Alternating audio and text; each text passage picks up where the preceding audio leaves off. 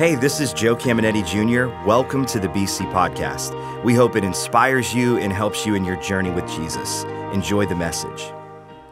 I want to jump right into this message today. If you're new here, my name is Joe, and along with my beautiful wife, Erin, right here, we get to serve as the pastors. And you picked a perfect weekend. If you're new here, this is the perfect opportunity to get a glimpse of who we are and what we're all about. Now, this is kind of a fun fact. If you've been at Believers for a long time, you know this, but many people who are newer have no idea that our church got started in a house. Actually, it was 41 years ago, just last month, that my parents moved back from Bible college. My mom was from Chicago, Illinois, my dad from Warren, and they met each other in Tulsa, Oklahoma at Bible school, and they kept feeling this tug to go back to my dad's hometown and plant the church. And this is a fun fact. The house where our church started was on Vallecamp Street in Warren, Ohio. That was a house that my grandpa built. So just a fun little backstory. They're going to put a picture up on the screen of me and my brother and my uncle with my grandpa Cameneti and my grandma Josephine. It's my Uncle John. That's little Joey Cameneti right there next to him, and then little Dave.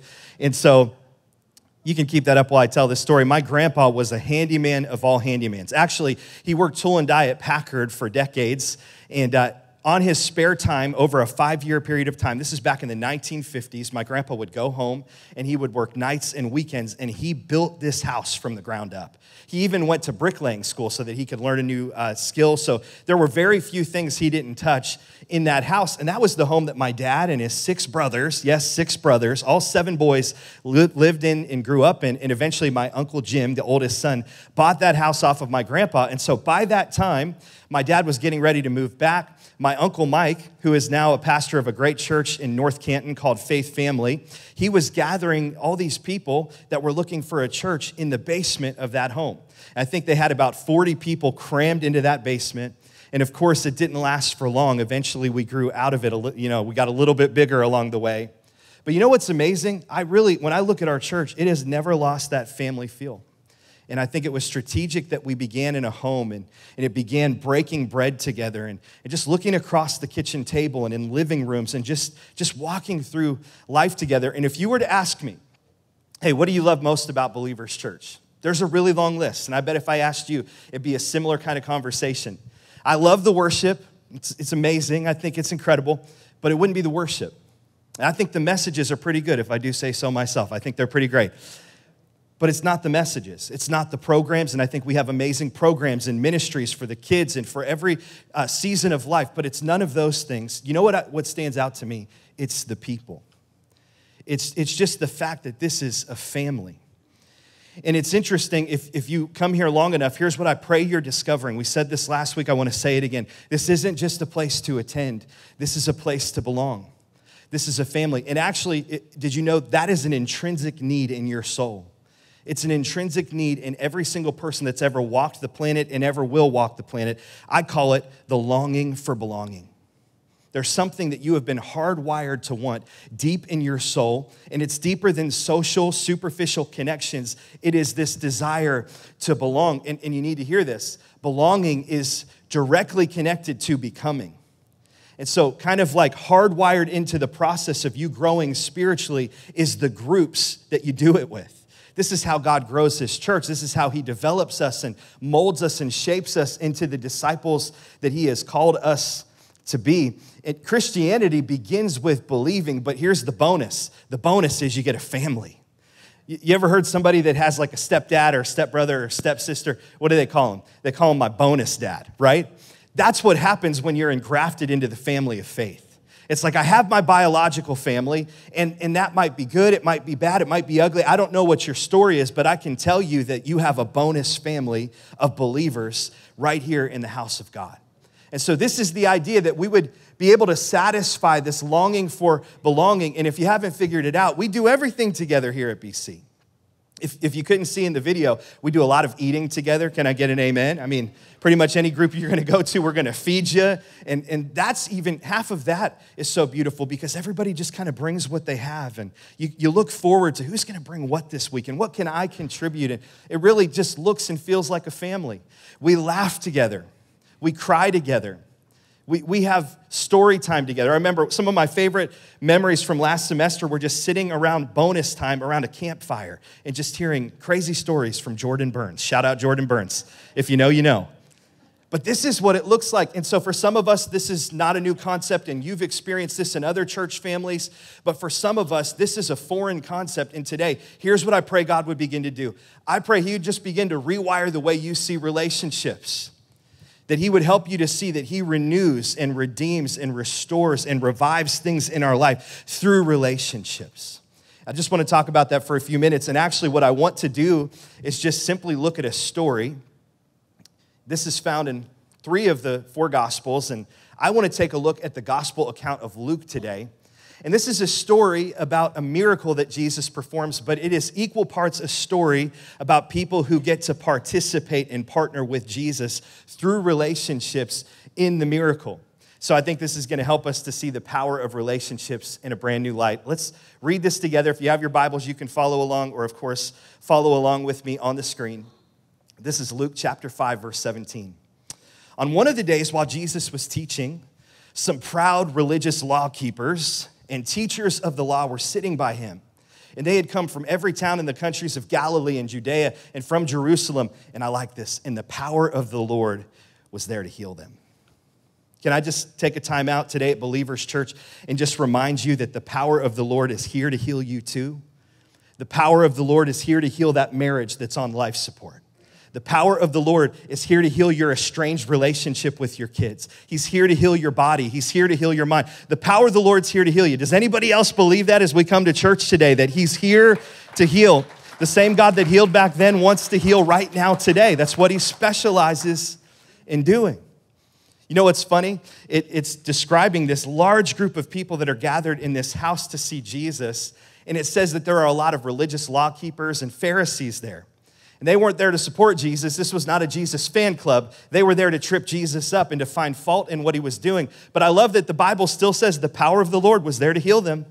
Do you know that Jesus can even heal you of your religion? And I don't mean religion in the sacred form. I mean the religious thinking that we have.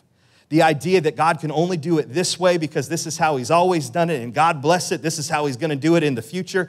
God's saying, no, I live outside of your boxes. I live outside of your constraints and your constructs. This is what we believe God is doing even here. And so let's keep reading here. There's a large gathering at this home. It's in Capernaum. Fun fact, many believe, scholars will tell you, it could have been the house of Peter. And so if you go on a tour in the Holy Land, you can actually see the house where they believe that this happened. It's not a big house, but it's bigger for the day. And there were all these people crammed in. I mean, it was standing room only. And this is what happens here because word is spreading fast about Jesus and His ministry. Let's keep reading. Luke 5:18. Some men took a man who was not able to move his body to Jesus. Another gospel account tells us it was 4 friends. So there are these 4 friends, and they see their friend who needs to get to Jesus, and they realize he can't get there on his own. So he was carried on a bed, and they looked for a way to take the man into the house where Jesus was, but they could not find a way to take him in because of so many people. This is my favorite part. They made a hole in the roof over Jesus where He stood. This story always gets me because I love the miracle side of it, but I always think about the perspective of the homeowner. That had to be a weird day as a homeowner. And if it's Peter, you know, Peter's just barely saved. You know, he's not quite sanctified. He's a sailor. You know, he's about to go Mike Tyson on somebody. Look out for your ears. You know what I'm saying? If you know, you know. Took a second for that one. But just imagine this scene unfolding. And can you imagine the claims adjuster here in that story? You know, that's a weird claim on your homeowner's policy. But here's the point. Everybody needs 4 crazy friends who are willing to do whatever it takes to get them to Jesus. This is what churches are all about. This is what a local church and a local church family is all about. And I like that phrase. Let's read this again. They looked for a way to take the man into the house where Jesus was. Can I just tell you, that is the church we're building.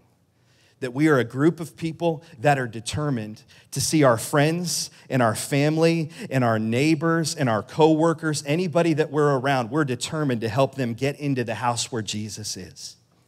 Can you imagine what God could begin to do? He's already doing, but could you imagine what he would begin to do if all of us were committed to ripping off the roof and helping people get to Jesus, whatever the obstacle?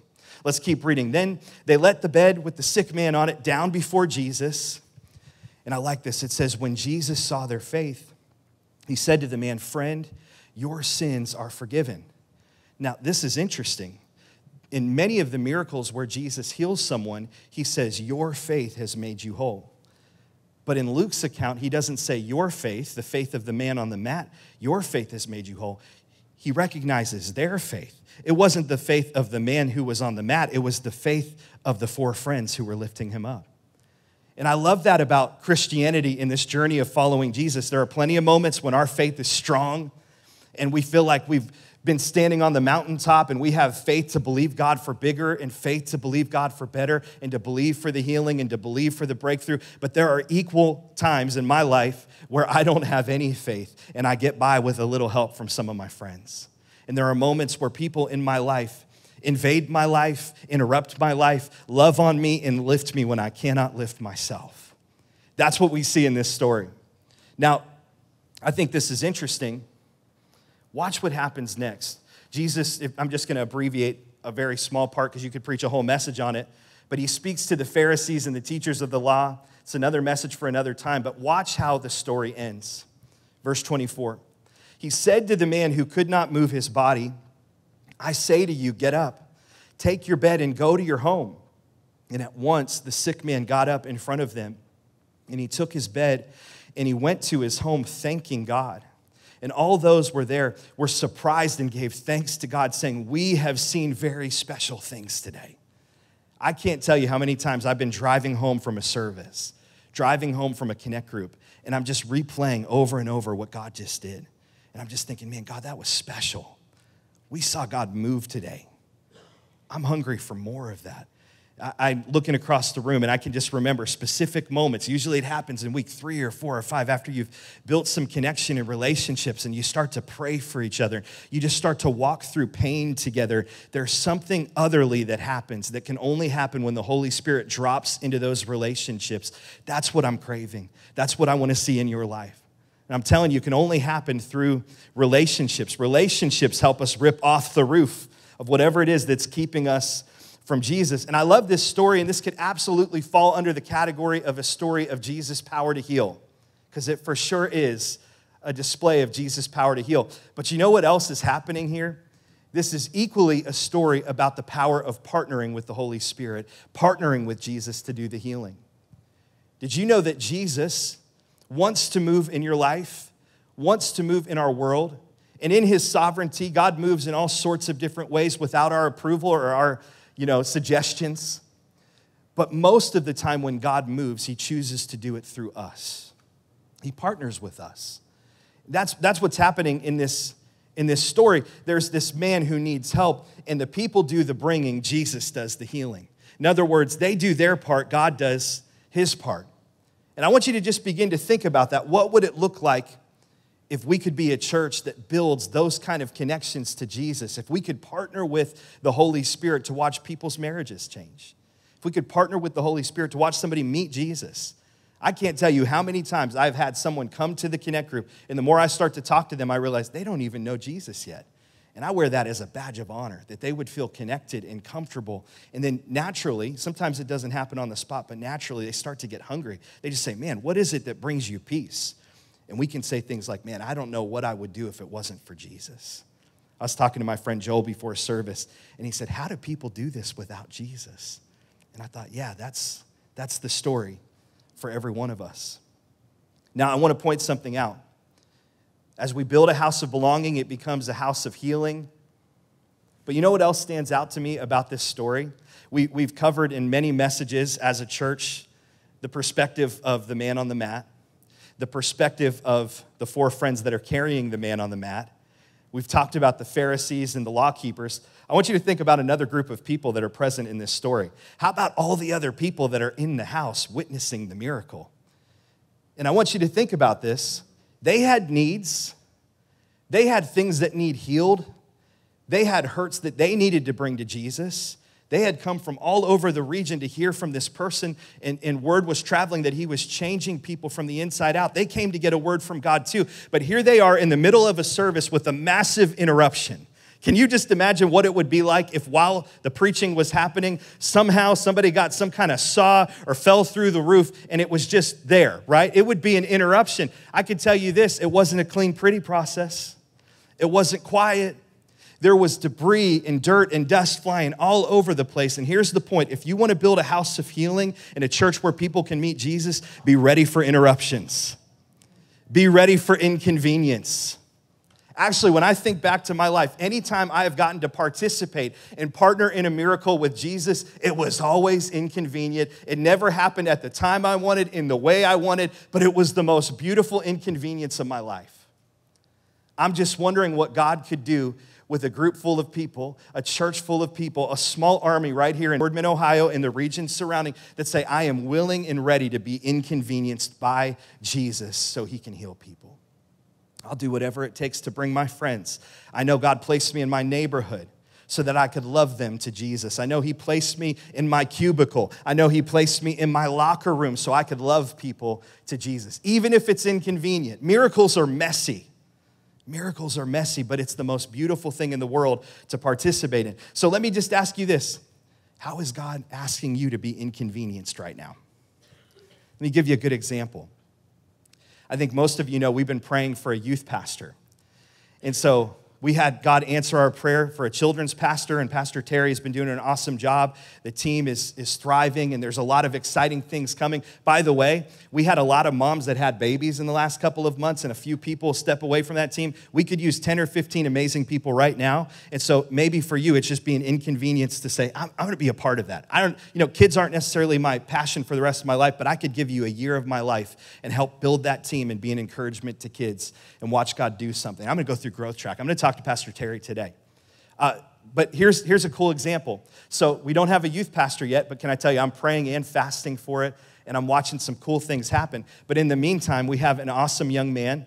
He's a young adult from the Warren campus, and he said, hey, I want to fill in the gap in the meantime, and so he's going to lead a group for Paramount called The Bridge, and he's going to have gatherings throughout this semester for your students here in Boardman and for the students in Warren. So it's going to kind of bridge the gap until we find the next step. And so can we just give it up for that? That's a cool example of just how, I can tell you it's not convenient. He's going through school. He's got all kinds of reasons not to do it. If you want to be a part of that and help students, or if you have a student 6th through 12th grade, you can sign up today in the lobby or on the Church Center app. Just look for that group.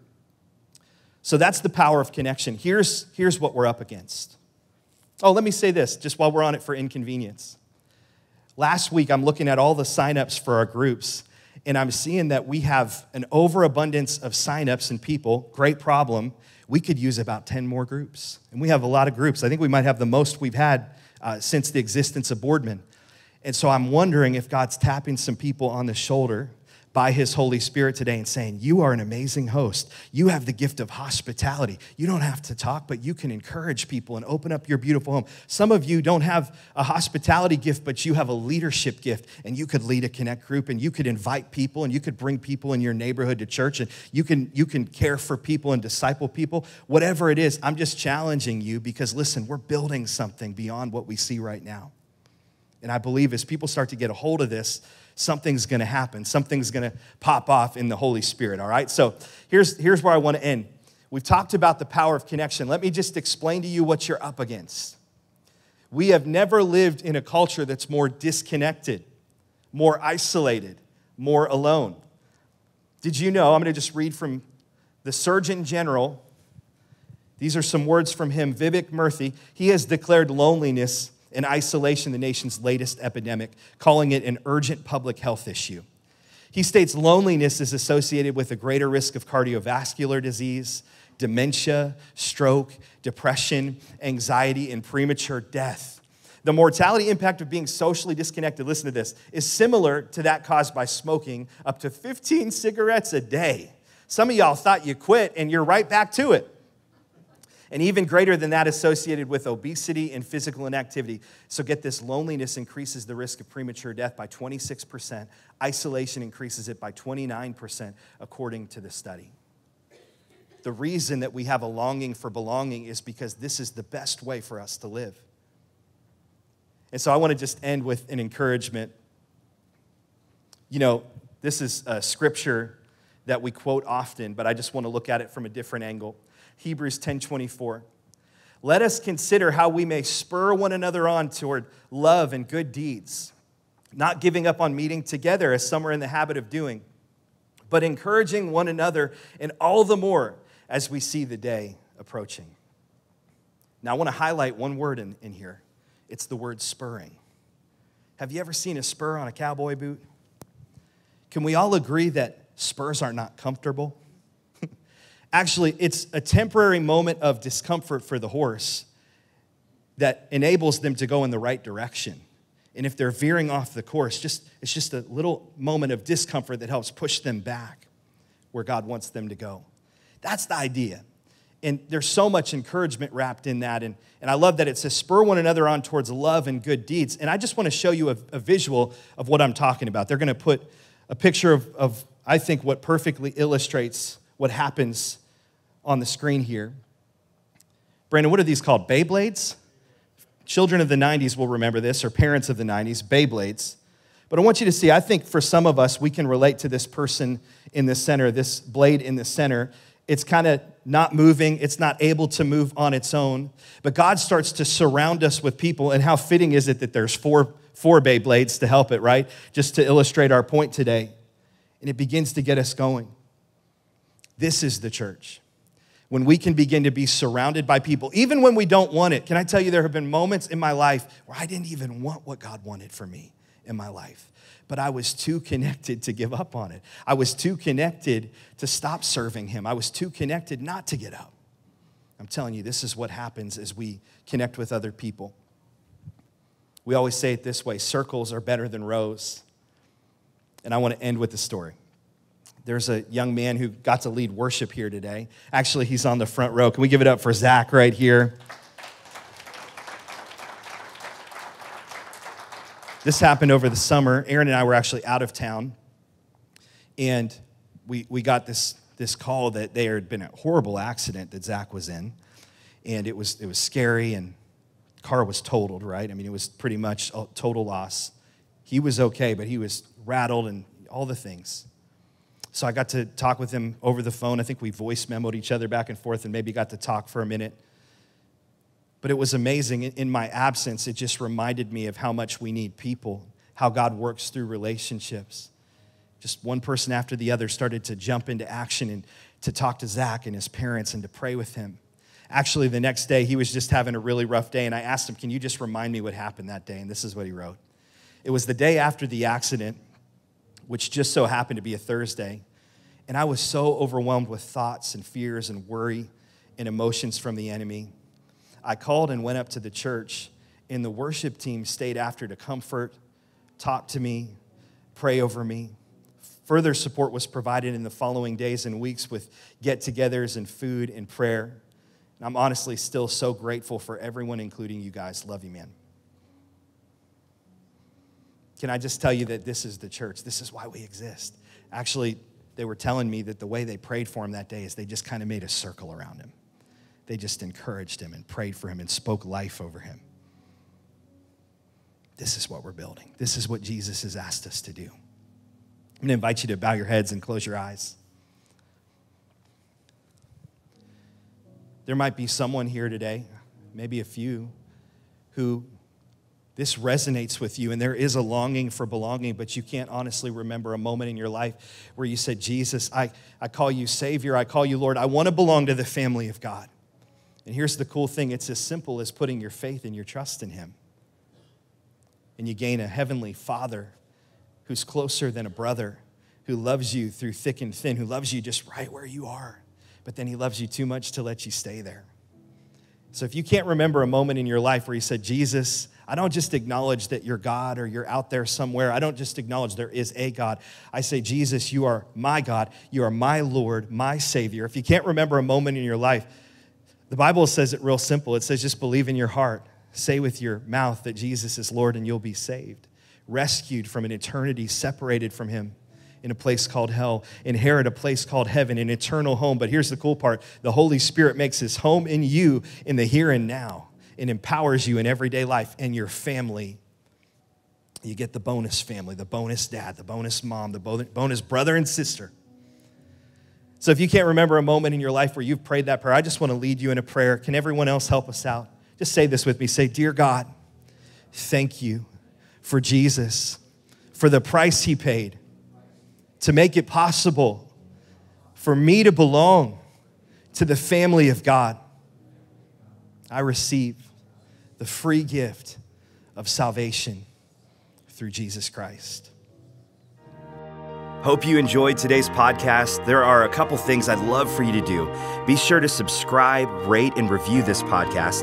That helps us spread the word and impact more people. You can also help us see others connected to God by investing today at believers.cc/give.